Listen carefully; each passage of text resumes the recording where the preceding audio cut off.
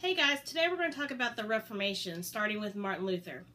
No, not Martin Luther King Jr., Martin Luther, the German guy who had the shaved head, or at least part of the shaved head. Funny story, Martin Luther King in some ways is actually named after Martin Luther. His father, Martin Luther King Sr., when traveling in Europe and learning about Martin Luther, actually has his name changed to Martin Luther.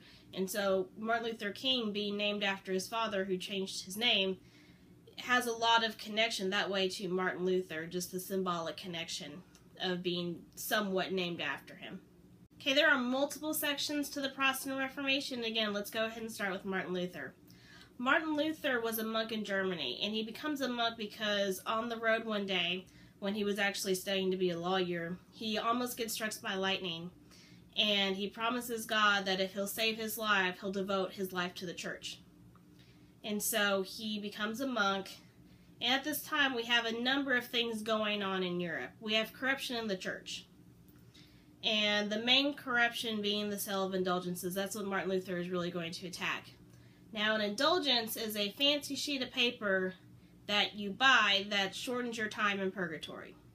Purgatory in the Catholic Church is kind of a place between heaven and hell where you can work off your sins to become pure enough to enter heaven.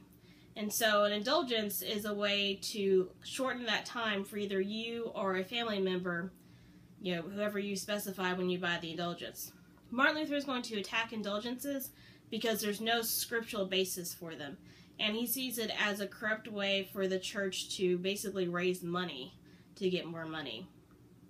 Think of indulgence kind of like in Monopoly, you get a get-out-of-jail-free card. An indulgence is kind of a get-out-of-purgatory-free card, except it's not free, you have to pay for it. Another thing going on this time with the Renaissance is humanism. Remember, these two events are happening around the same broad time period. And remember, we talked about humanism with the Renaissance video as the value of the individual. And so in religious circles, they're going to take this in a number of ways.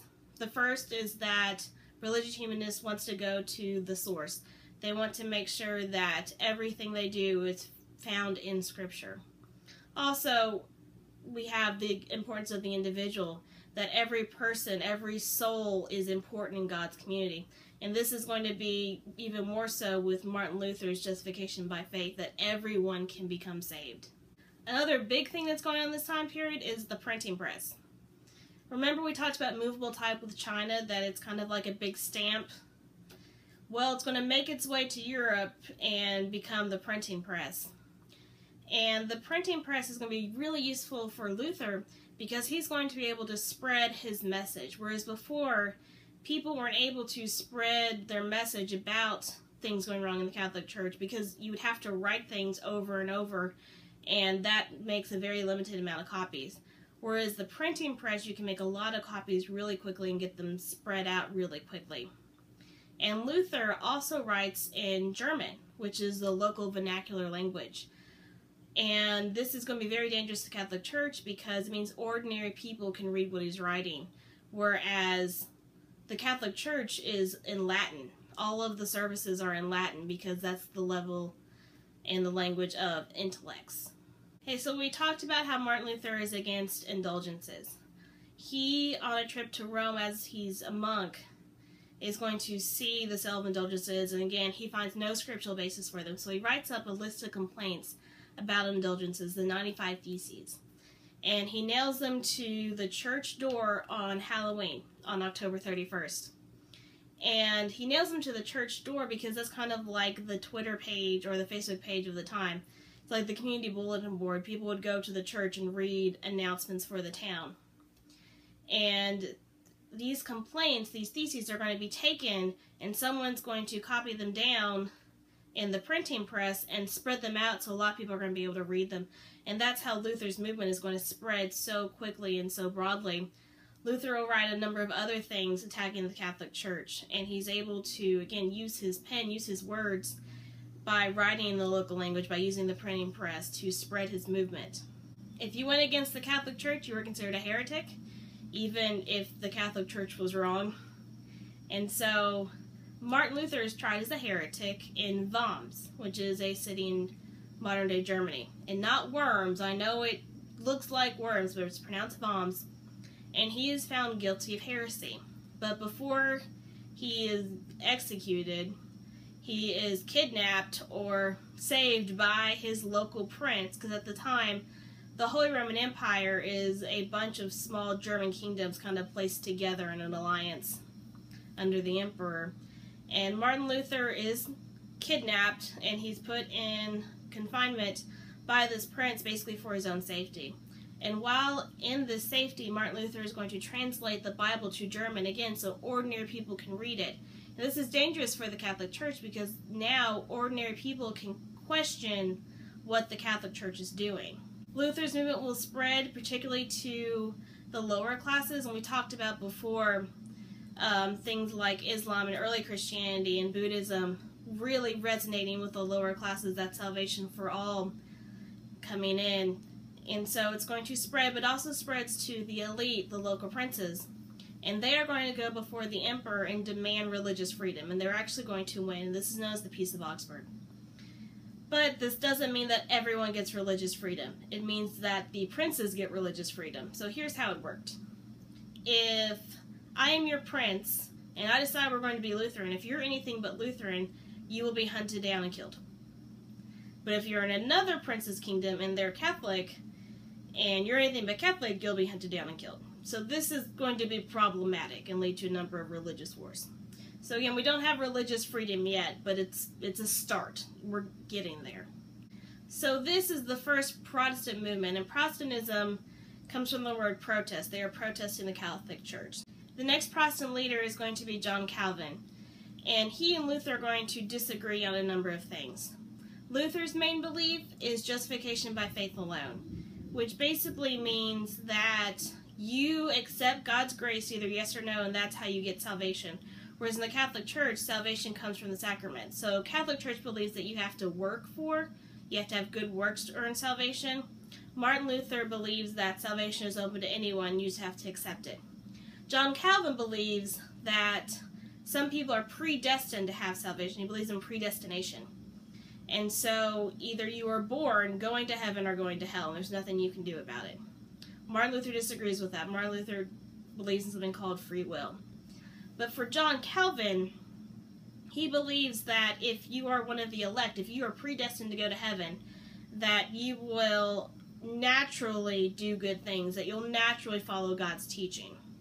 So if you're doing that, then you know you're one of the elect. Another area that they disagree is in the sacraments. They both believe in 2 sacraments.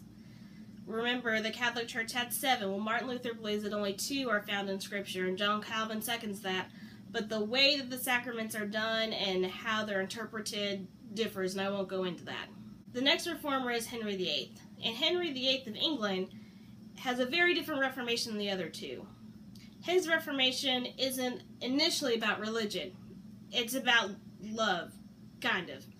It's about having a son. Henry VIII can't have a son. His wife, Catherine of Aragon, is no longer able to have children. They have 1 daughter, and he's in desperate need of a son, because at this time, if you didn't have a son, then the heir would go to the next male in your family. And Henry wanted a sound line, because wars had been fought in England over unsound lines, over who would be king. And so he desperately wants a son. And so he goes to the Pope and asks for an annulment, which is the only way you could end a marriage in the Catholic Church. Pope says no. And so Henry breaks from the church and gives himself a divorce. He becomes the head of the church, which we'll talk about in a little bit later. And so he divorces Catherine, and this starts with the wives. So Catherine of Aragon first gets divorced, and she lives out her life in England. Pretty comfortable living. Next is Anne Boleyn. And Anne Boleyn is going to be a big pusher in Henry breaking away from the Catholic Church. She's also going to have a daughter named Elizabeth.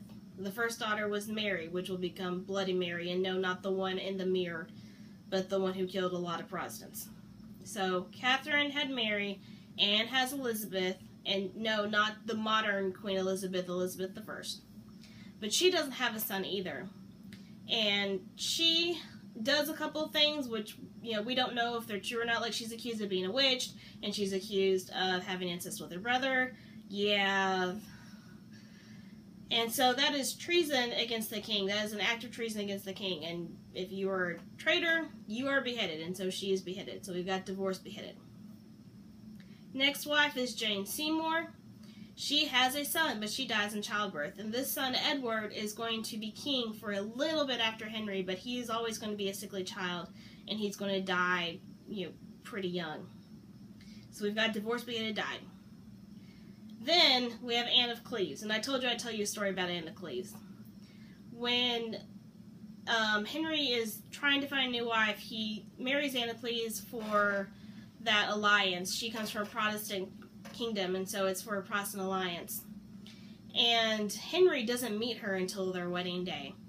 And he sends an artist to paint a picture of her. Well, he's a little more flattering in the picture than Anne is in real life.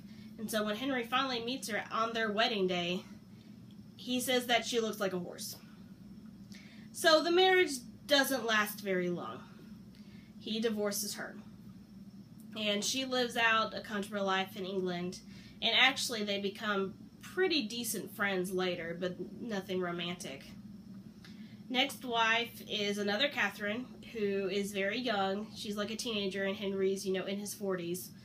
And she has an affair, and so is beheaded. Last wife, a third Catherine, is going to outlive Henry, and she's only one. So we have divorced, beheaded, died, divorced, beheaded, survived.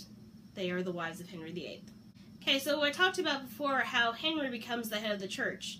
So he basically establishes a theocracy in England. He is the head of the church. There are church officials like the Archbishop of Canterbury, but they're under Henry. They're under the king or the queen. Today, technically, England is still a theocracy. And so Henry makes the decisions of what's going to happen in the church. And we're going to see changes of belief in the Church of England kind of later on, but to start out with, it's very much like the Catholic Church. They still have saints.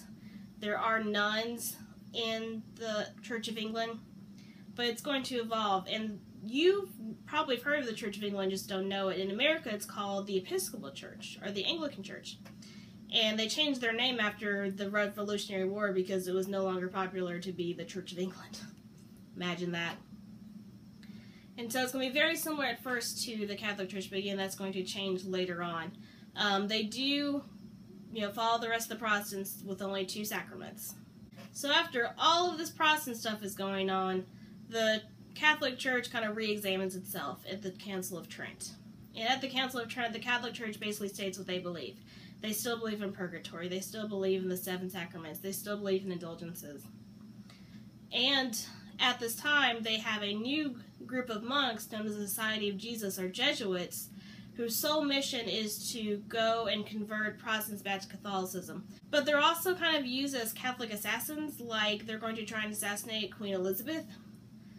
So that's the Jesuits, or the Society of Jesus. So to wrap things up, there are a number of effects of the Protestant Reformation. I promise you, we're almost done. First is the breakup of the Catholic Church. And we had the Great Schism before, which broke up the East and the West Church. But now the Western Church, the Roman Catholic Church, is going to be broken up into several pieces. We have several different Protestant faiths, as well as the Catholic Church, and this is going to lead to a number of religious wars.